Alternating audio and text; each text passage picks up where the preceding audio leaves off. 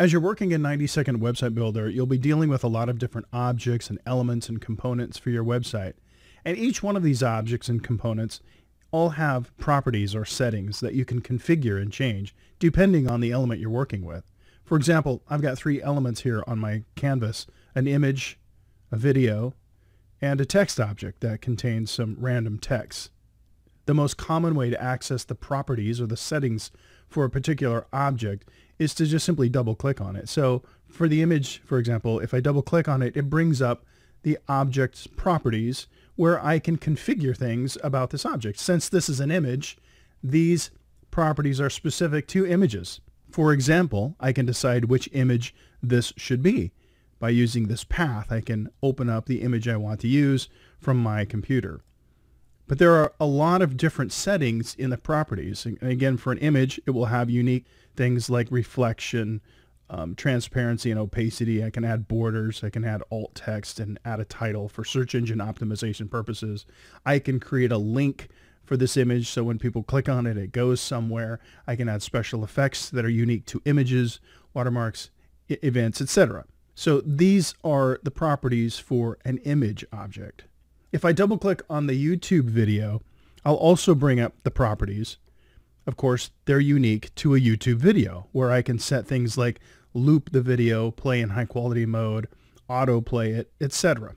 These are unique to the YouTube objects. So this is true for just about everything in 90-second website builder, and in most cases you can just double click on an object and get to its properties. But there are other ways. So for example, with a text object, you wouldn't normally double click on it to do that because text is unique. Clicking on it once allows us to select the object, just like we did here. When we click on the image, it's selected. Double clicking on it opens up the properties. But for text, it's different. Clicking on it once does select it, but when we double click on text, we go into edit mode so we can actually go in here and change this text. So then how would we get to the object properties for a text object? Well, we would use one of the other methods, and that is to right-click on the object and simply go to Object Properties. And it brings up this kind of a window where we can affect the text and adjust its properties or configure it uniquely for text. Here we can change its style. We can add a box shadow and backgrounds and things like that, and the things that would apply to text. So by right-clicking on an object, it's another way to get to the properties. That's true for this too. I can right-click on the image and go to Object Properties. And again, I can right-click on the video and go down here. It's off the screen, but it's Object Properties is in that context. So that's how you would get to, that's a couple of different ways to get to the properties of a particular object. But there's another way, and this is useful for a lot of different things. I'm going to show you an example. If you look in the bottom corner of your workspace, in my case, I have this palette always showing, and you can again turn this on and off. I recommend you keep this open. But this is the Properties Inspector palette, and it's going to always be showing the properties of something. That something is going to be whatever happens to be selected. Right now, I have a YouTube video selected, and so this palette is showing me the properties of that YouTube object. If we bring the text object in here, you'll notice because this is selected, I'm now looking at the properties of this text object. What's good about the Properties Inspector, and let me open it up a little bit wider here so you can see, it actually has some parameters that I can change here that I can't do elsewhere.